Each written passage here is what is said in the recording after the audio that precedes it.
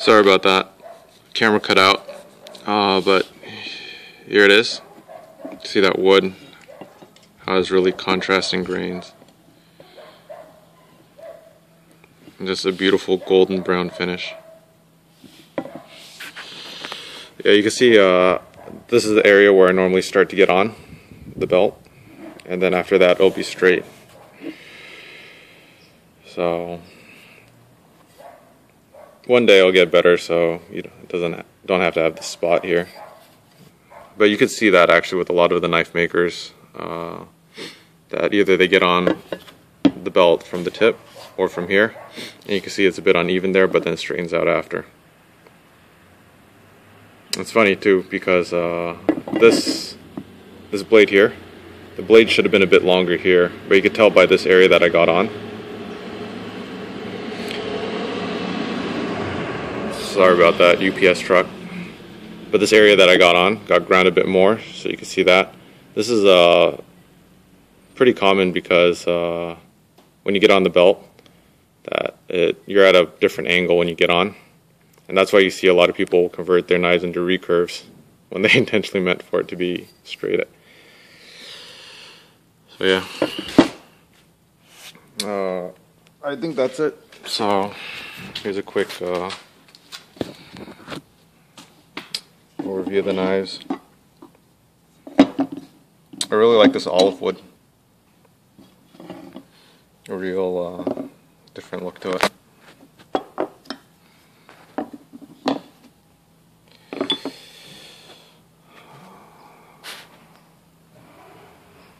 Focus.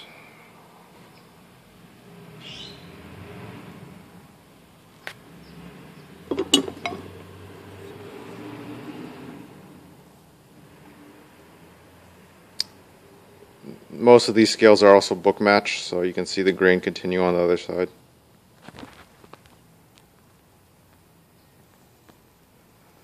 There we go. I also got a sanding drum for my drill press, so I can now square everything up. So that's why it looks a lot more even at the head. If you look at some of my, before I got it, like on this knife from a batch ago, you can see how it's kind of crooked there. So now I can square it up so it's nice and even. I actually don't mind it being crooked. I mean, it's something that something handmade, something you've made, and a little bit of your character into it. I mean, if it's just perfect, you might as well have a machine make it. See how the wood grain lines up.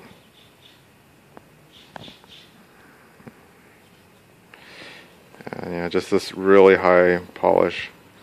It actually provides a really good grip, dry, but when it's wet,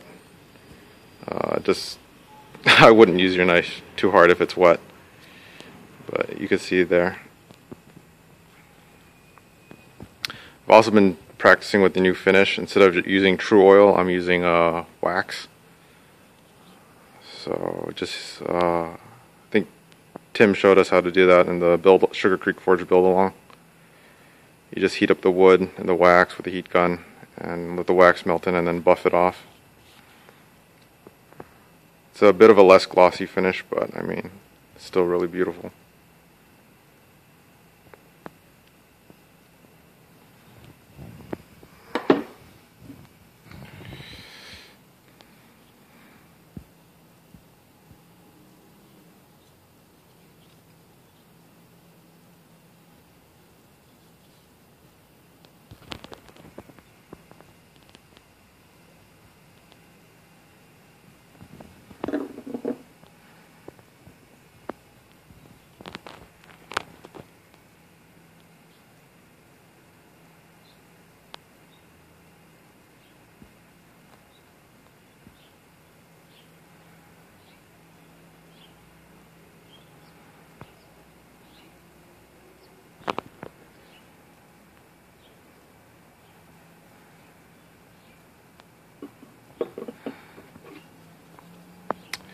Also, I found a new way to straighten the steel for heat treating.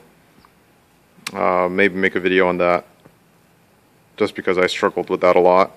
Not any fancy tools, just a bench vise you can straighten out knives fairly easily, especially when I ordered steel from USA Knife Maker or New Jersey Steel Baron. If the steel came bent, I was kind of hosed because I didn't know what to do. I tried just flattening by bending it by hand and using the edge of a table. Didn't work out too well for me, so I'll show that in a bit. Actually, I could show that now.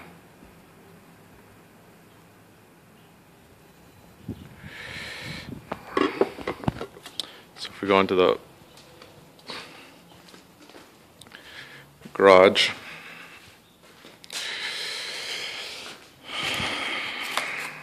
so here's my bench vise.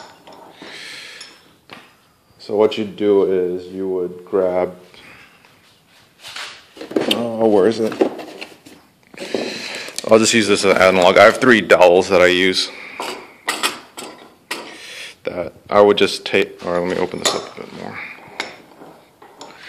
You tape one, or one here, and one here, just to your bench vise.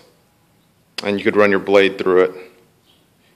And based on where you suspected the bend to be, let's say you have a bend like this, you'd put one here, and one here, and you just counteract it by tightening this. And you want to bend it slightly the other way, just a little bit, and pull it back, and then test it again on a flat surface. And yeah, that'll basically do it. Alright guys, yeah, it's a bit of a mess. Oh, I forgot to show this one again. Sorry about that, the shadow.